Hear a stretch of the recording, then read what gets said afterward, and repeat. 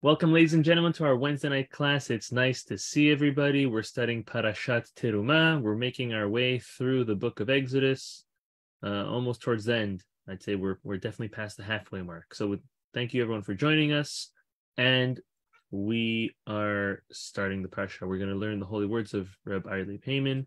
May his great merit be upon us. Amen v'amen. So the pasuk tells us in this week, it speaks to us just as a minor introduction. What the Torah does now is it gave us the 10 commandments 2 weeks ago. Last week it gave us more mitzvot. Then chronologically, the Jewish people actually worshiped the golden calf. But before the Torah tells us about the golden calf, which is in 2 more weeks from now, it's in Parashat Kitisa. Before that, the Torah tells us about the fundraising and the construction of the tabernacle, the Mishkan, which was a result and a teshuvah, a form of repentance for the sin of the golden calf. So it's very interesting to note that it happens in the Torah before all of the Mishkan, the tabernacle. Right, that's the mini portable temple, Beis Hamikdash. All of that mandate and commandment was done before the sin of the golden calf. And the reason for this is because, like God often does, he always brings the remedy before the illness. And in the Torah, we read about the remedy before the mistake that the Jewish people actually did. Having that in mind, take a look at your screen. We're in Exodus chapter 25, verse 2. This is the second verse of this week's parsha. The first pasuk is by the Ber Shem Moshe Lemor, and God says to Moses, saying, next pasuk, this one, Daber el bnei Yisrael, speak to the Jewish people, v'ikhu li teruma, and have them take for me an offering, met kolish, from every single person, asher yidvenu libo, that would like to, that his heart is inspired, tikhu et terumati, you shall take my offering. So this terminology of Rashi, the Midrash, other Mefarshim all jump on is v'ikhu li, take for me an offering, is a very odd terminology for the Torah to use. How does it make any sense at all? The Mishkan, was it being built for God or for the Jewish people? V'ikhu li, take for me, sounds like it's being built for God. So the truth is, Reb Leib tells us that the Mishkan was built, tabernacle was built for both. It was built on a simple level, definitely for the Jewish people. And the reason why it says li, v'ikhu li, take for me, means li lishmi, as Rashi says, take for my sake, for my honor. Make sure that you're doing it all with the honor of God and the sake of God in mind. On a deeper level, the Midrash tells us that the Mishkan was actually built for Hashem. Why? Because Hashem can not leave the Torah. He gave the Jewish people the Torah, but he had to stay with the Torah as well. He considers the Torah, listen to what the Midrash says, this is fascinating. God considers the Torah as his own daughter, and he needs to stay connected with his daughter. So he can't expect his daughter never to move on and move along and move in with her new husband, which would be the Jewish people. But he also asks for a room, so to say, to be able to frequent by his daughter's house, to tag along, to stay with his daughter, the Torah. And this was the Mishkan. The Mishkan, according to this deep interpretation, is the place where God will reside, his presence, not only amongst Bnei Israel, but specifically with the Torah that he gave the Jewish people. And that's why it says, v'ikhu li, take for me in the pasuk, an offering. Hashem's telling him, take me along. Hashem says, take me along with the Torah, just as the Torah is Hashem's daughter, like a father, take him along as well. So that's what the Midrash says, and Reb Leib quotes it for us. So from the above, great novelty, 2 interpretations. Why was the Mishkan created, for the Jewish people's sake or Hashem's sake? And the answer is both. We actually learn, Reb Leib says, a massive lesson, and we see that Since Hashem is connected and can't be separated from the Torah, you know what the greatest way to connect to God is? Through learning His Torah. That is the apex of the ability of being able to connect to God. Now, one question Reb Leib asks is, the Zohar tells us that God looked into the Torah and then created the world. Based on that, Reb Leib wants to ask, if the world is a copy of the Torah, then the study of nature and science should also connect one to God. God is so connected to the Torah, but He looked into the Torah to create the world, so nature, science, the creation should all be ways, powerful ways, that we should be able to connect to God. Why is it that we don't see that to be true? Why don't we see scientists and archaeologists and these stargazers to be the greatest believers of God? On the contrary, it's very often that those type of people don't believe too much. They're atheists.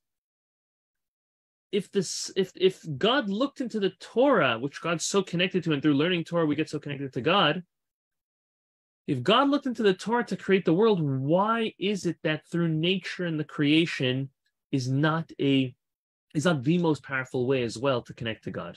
And yet, there are Jews who learn Torah, and some are righteous and others may not be so righteous, but those who learn Torah have an unshakable belief in Hashem and feel very close and connected to Hashem.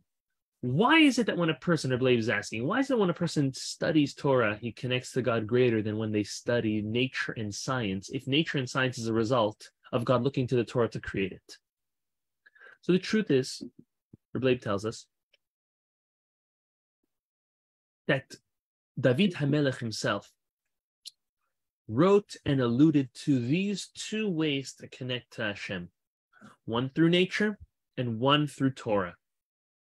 In Psalm 19, which we read on Shabbat, King David starts off with 7 verses of praise to God for the different aspects of creation. And then in the 8th verse, he switches to the praise of God's greatness for the Torah that He gave us. The Ibn Ezra, one of the great medieval Torah commentaries, he asks, what was King David doing? Why did he start with first praising God's creation, his aspect of creation of the world, and then he just flicks a switch and switches to praising God for the Torah? What does one have to do with another? So he gives 2 answers. Reb Saadia Gaon says that the truth is that the creation, the way to understand this Psalm of King David is that the creation is praising the Torah. That's one way. The Ibn Ezra gives another answer, and this is apropos to what we are talking about. He says there's 2 ways to connect to God, and no doubt about it, one is greater than the other. Both are important and even necessary, but one is much greater. There's learning Torah and fulfilling mitzvot, which is the greatest way to connect to Hashem. Studying and contemplating the creation is good too, yet it falls second to the main way to connect to Hashem, which is through studying Torah. With this, Ibn Ezra, the Reb Leib, now says that when our sages instituted our prayer, they wrote for us to read 2 blessings before Shema, in the evening as well as in the morning. The blessings before, the first blessing that we say in the morning and in the evening is a praise for creation. Yotzer or uvar choshech. That's creation. The second praise is a praise of Torah, Ava Rabba or Avat Olam. That's a praise for the Torah that Hashem gave us. Rabbi says it makes perfect sense because right before we're accepting the yoke of God, one must connect to Hashem. If you want to accept someone's yoke, someone's reign, you have to connect to them. How are you going to connect to them? There's 2 different ways. Level 1, that's how we say the first bracha, is through creation. Level 2, the higher level, is through Torah. So now let's return to the Midrash about the analogy of the Torah being God's daughter that He couldn't separate from. And through analyzing that mashal, that anecdote, we're going to understand this concept of connecting to Hashem through these two different ways in a deeper way. One way of connecting to Hashem through Torah, and the other through connecting to Hashem through creation. The question on this midrash, and this is the main question, some of you I spoke to last night, and I posed this question to you to draw your interest. It's a fascinating question. The question our Leib asks is, why is the Torah likened to Hashem's daughter and not Hashem's son? A son in general is stronger. Boys are normally stronger physically than girls. Why would the Torah be resembled to a daughter of God and not to the son of God? So Leib says the answer to this question of why the Torah resembles to Hashem's daughter lies within the fundamental difference between the creation of man and woman. And Leib brings three different Gemaras, pieces of the Talmud, to explain this fundamental difference, one of the fundamental differences between men and women. Listen how beautiful. First is Masechet Sotah, famous Talmud in the beginning of the tractate.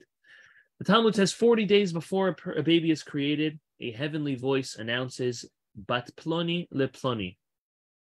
The daughter of so-and-so is going to wed so-and-so. We know this.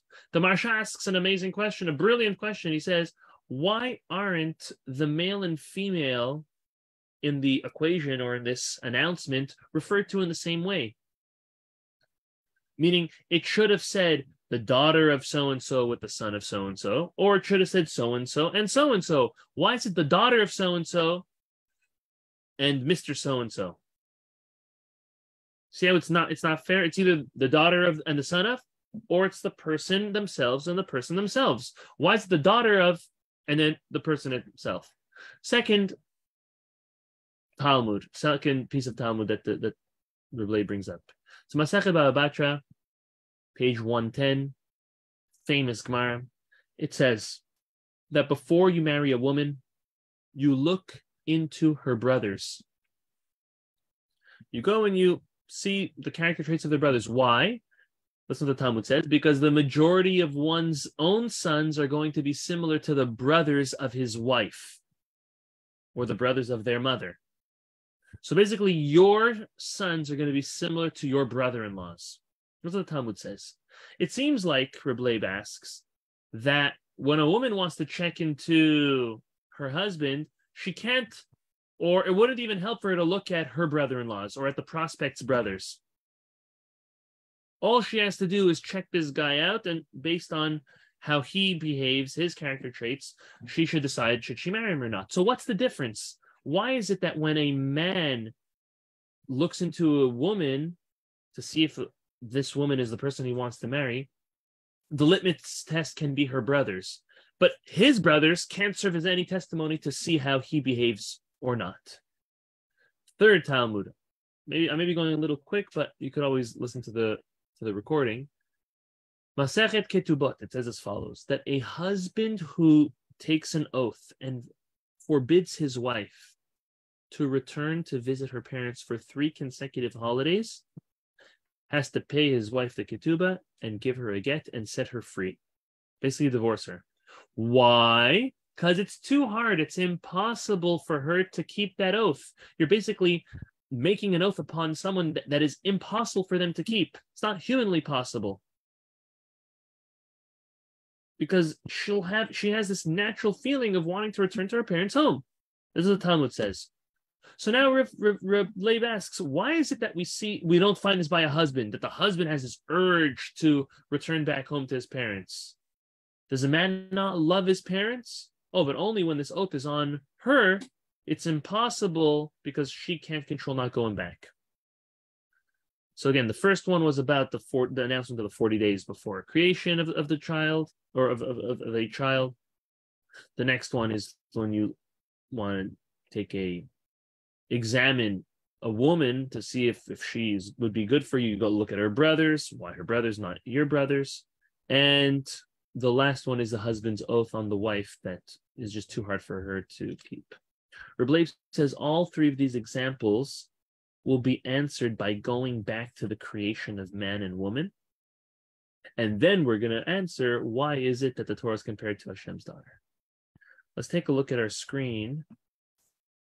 Genesis chapter 2, verse 24. Al ken ya'azov ish et aviv ve'et imo. Therefore a man shall leave his father and his mother. V'davak b'ishto, and should cleave to his wife. Ve'ayu lebasar echad, and they shall become one flesh. Very, very famous verse in our Torah by the creation. And from terminology in this verse, we learn that the nature of man is very unique in that when he gets married and he builds a home for himself, he views himself as a new branch, establishing brand new roots. Even though, of course, the man knows that he's a product of his parents' upbringing and involvement and raising them 100%. But every man has a feeling that they want to have a new start. They want to make it on their own. Where does this feeling and this mentality come from? Well, it's quite simple. It comes from the fact that Adam was created from the earth. And Adam did not have a mother or father, didn't have a human source to his creation. He was a new being. So he feels by nature that he needs to establish something new, break off. So the verse is hinting to this when it says, Al ken ya'azov ish.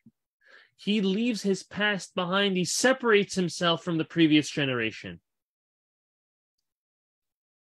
Now, even though the Torah says a man should leave his parents' home, and we understand that to mean a complete separation and departure, this isn't to say that a woman doesn't have to leave her parents' home as well.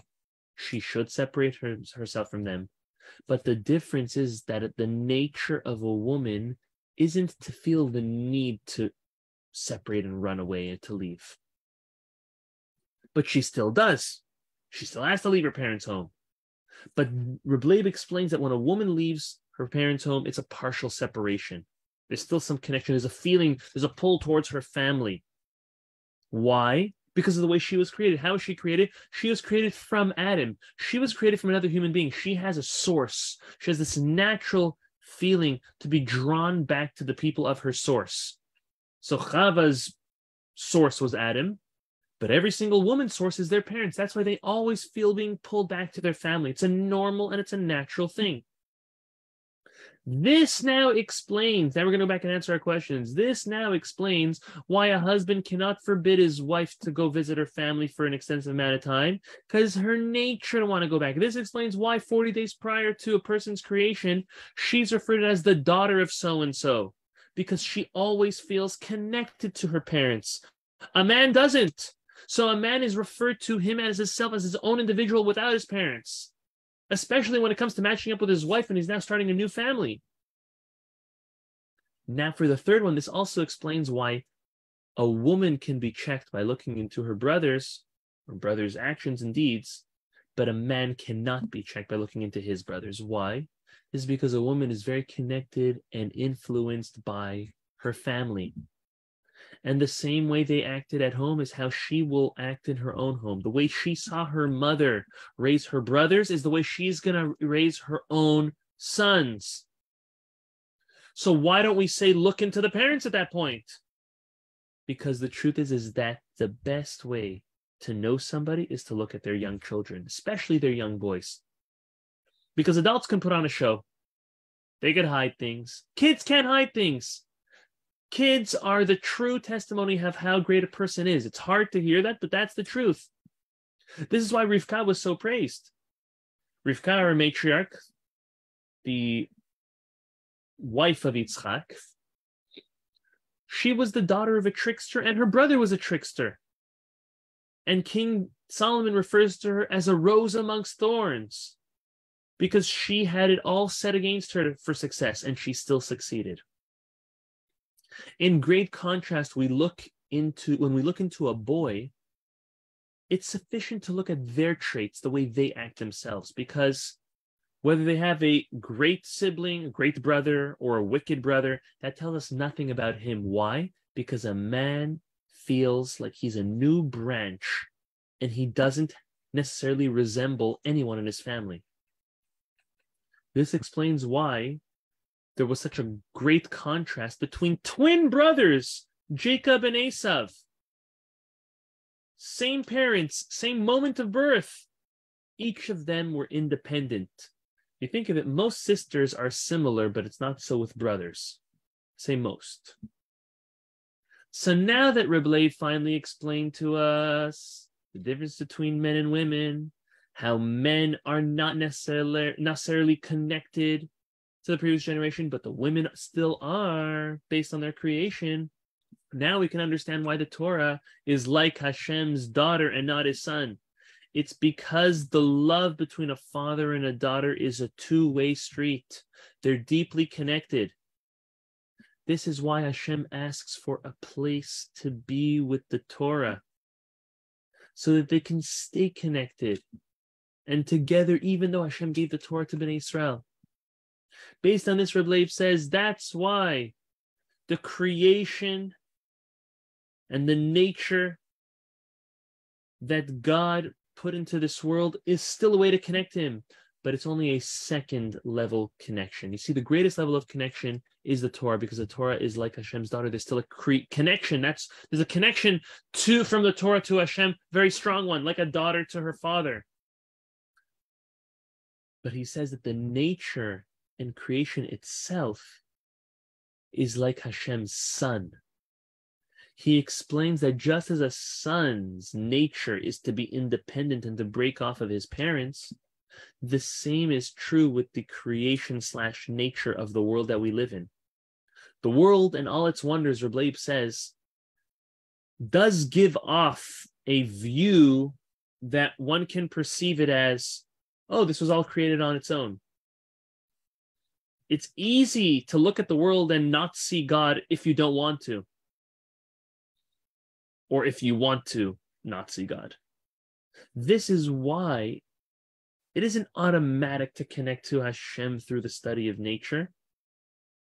This is why the second tier method of connecting to Hashem is the study and the contemplation of creation and nature. The study of Torah, which is like Hashem's daughter, is the strongest connector because the Torah is deeply, deeply connected to Hashem, and the nature and creation is not as deeply connected. So I think this is a fascinating novelty, chidush, that Reb Leib is telling us. All of this comes from the concept that we started, that Hashem considers the Torah as his daughter. And that means that God is so connected to the Torah. The greatest way to connect to Hashem is through Torah.